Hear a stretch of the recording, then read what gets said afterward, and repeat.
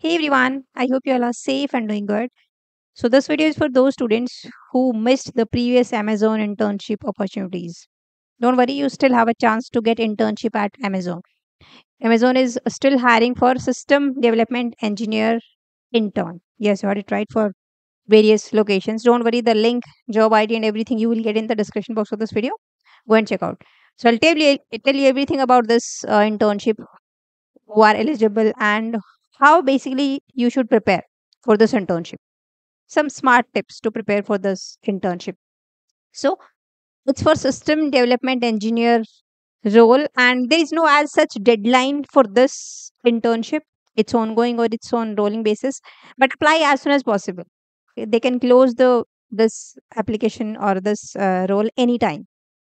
Okay, so first thing you need to do after watching this video is apply for this. Okay, now it's not online, it's not like remote, it's offline.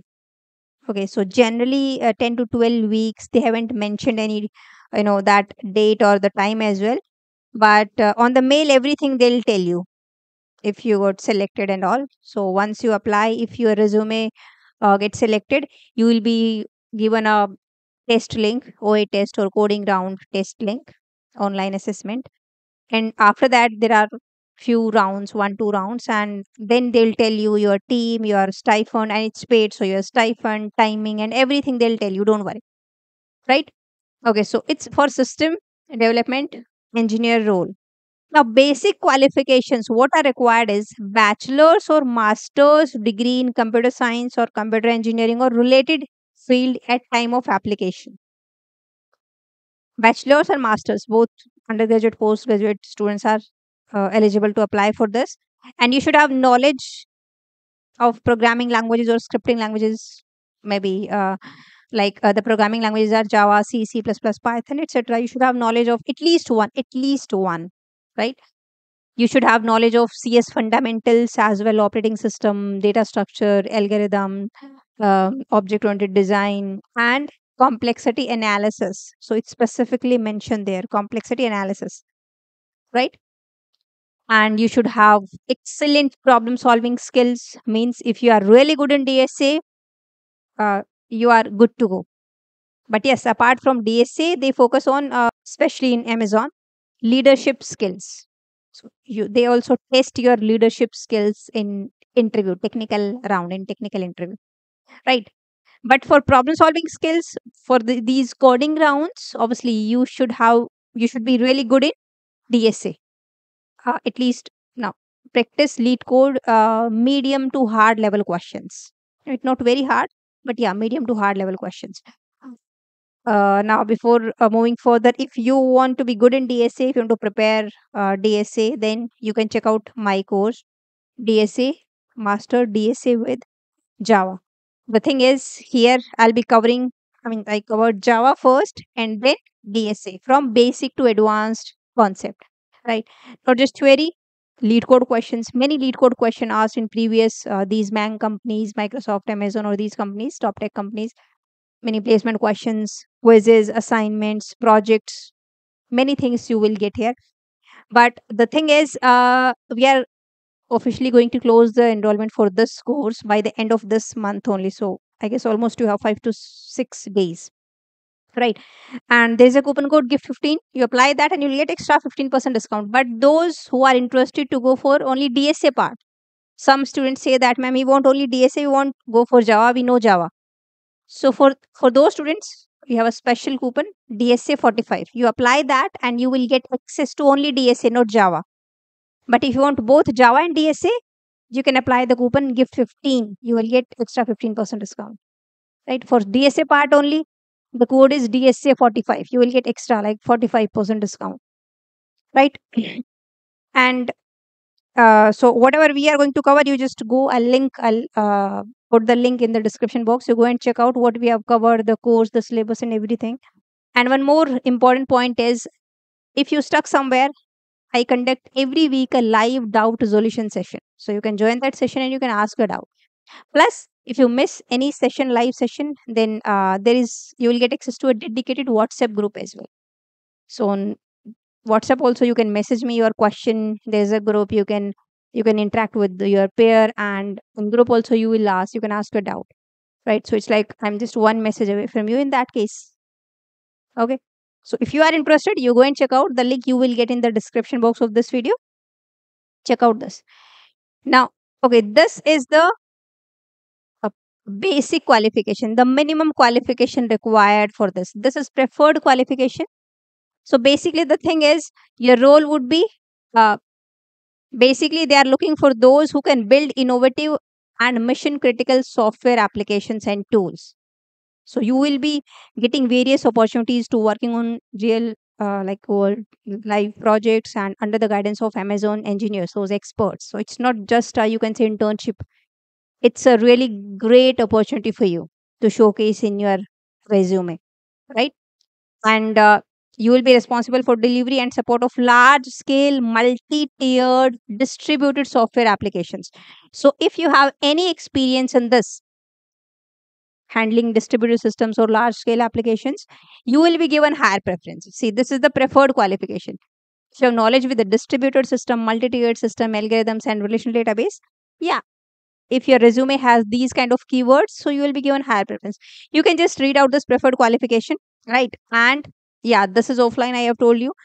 So basically, the basic qualification is now are or enrolled in or have completed a bachelor's degree within last 12 months. So if you have already completed your bachelor degree in 2025 or maybe in 2024, I guess in 2024 also if you have completed, you can apply for this internship. Or if you are still pursuing, maybe in third year or final year, or maybe in second year you can apply for this.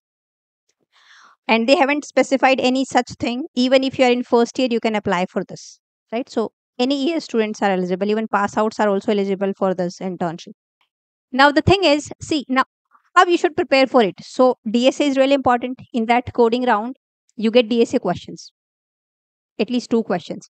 There's a time limit, so you have to solve those questions in within that time only, right? It's really important.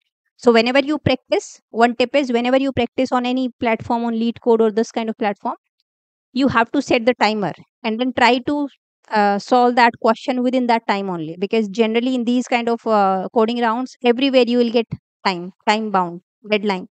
You have to solve within 60 minutes or 90 minutes. It's like this. So time is really important, the deadline is really important. Second thing is your resume is really critical, because at first when you fill the form, okay, I'll give you the link, and here also you will get that apply link, and you can apply, fill the form and all. There are many information you will be you have to submit there, your educational background or many forms are there, but it's not that high level, it's basic. But you have to submit your resume. So based on resume, obviously they will shortlist and you will get a OA link. So if your resume is not good, you will not get any link for online assessment or that coding round. So how you should prepare your resume? First thing is it should be ATS friendly, right? So always check score of your resume, ATS score. It should be more than 70, more than 80, right? The more the ATS score, higher your chances you have. And have to improve your ATS score. Now read the job description. Now what is the description? What they want, right? The knowledge of these languages. Preferred qualification is if you have these tags, if you have done something based on this, so you can add these tags in your resume. If you have these tags, few of these tags in your resume, then your ATS score would be high. So it's not that you just have one type of resume and it works for every job, for every internship, for everything. No, you have to tailor, you have to customize your resume for every job differently according to the job description. So try to add the things which they want for this internship. If you have, then only in your resume. Be honest. Don't just add irrelevant things. Relevant things only add. Okay. Some good projects if you have, especially in this field. If you have used any this language, if you are good in DSA, suppose you have solved this much lead code question, or you have this much rating on this platform, highlight that skill. It will show that your problem solving skills are good, and that's exactly they want. You have the star coder on this platform. Okay, so highlight those skills. So you have to customize your resume according to this description, right? And third thing is, apart from this, they specially focus on your leadership skills. Okay, sometimes in you get clear this OA round or technical round. In technical round, maybe they ask some questions based on behavioral questions or that show your leadership skills. Some scenario based or situational based questions, right? So you'll be given a situation, this, and how you behave in that, and something like this. So they want that you have that leadership principle, leadership skills.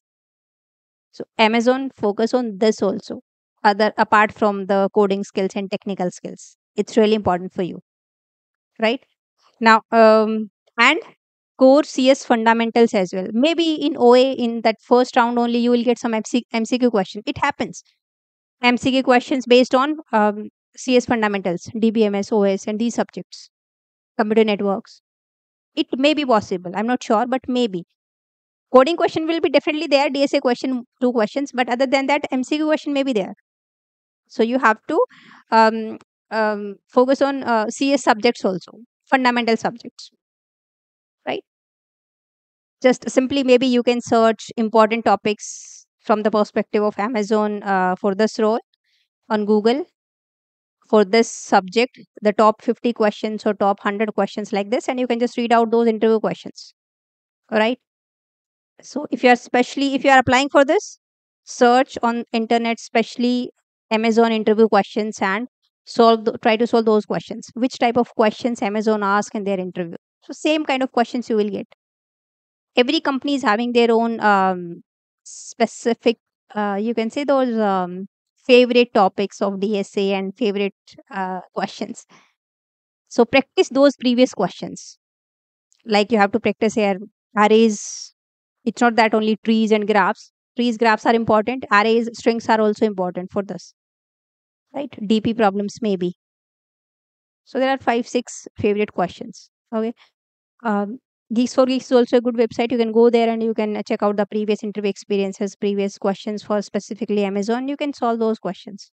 So you have a, you can say that idea which kind of question they ask. It will help you, right? So that's it about this internship, and it's paid. I have already told you it's paid internship, but they'll tell you once you get selected, they'll mail you everything, your team, your timing, your stipend, and all everything. Right now, that's it about this. If you have any other question, you can just let me know in comment section, and I'll try to answer those questions. And if you have any specific demand for such kind of videos, you can just that also let me know in comment section.